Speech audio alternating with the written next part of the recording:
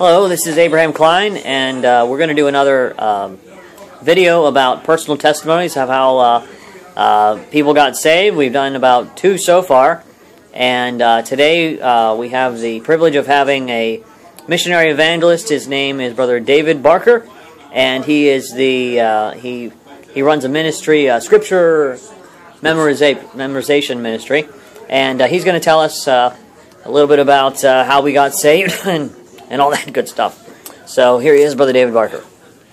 Hello there. I was saved when I was 8 years old. I was raised in a preacher's home, and I thought because I was a preacher's kid, I was going to heaven. I thought I had it all set. Then one Sunday morning, I was sitting next to my mom, and my dad was preaching on hell.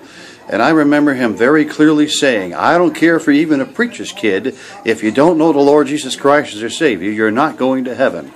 To this day, he tells me that he wasn't preaching at me, but I'm sure glad that God gave him those words to say.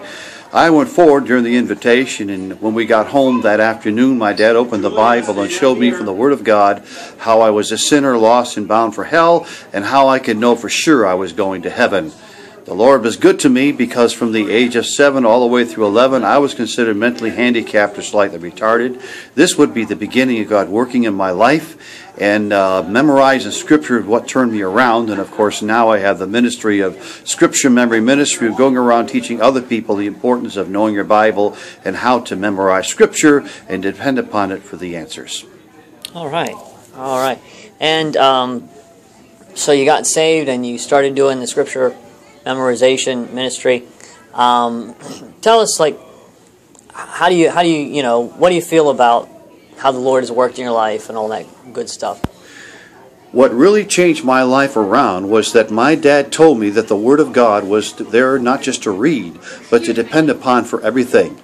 And he started showing me how the Word of God orders my steps. For instance, Psalm 119, verse 133 says, Order my steps in thy word, and let not any iniquity have dominion over me. And he taught me that everything I do should be according to the Bible. This literally started turning my life around, and then he taught me the importance of having an answer for people's questions. And he himself set the example of doing this. And this is what really helped prepare me for the ministry that I have today. All right, that was Brother David Barker. He's does the Scripture memorization ministry. Great ministry, and I hope that it's been a blessing. And again, as we always say, if you are not saved, you too can be saved. Simply trust the Lord as your Lord and Savior, and you too can be saved. Thank you. Have a great day.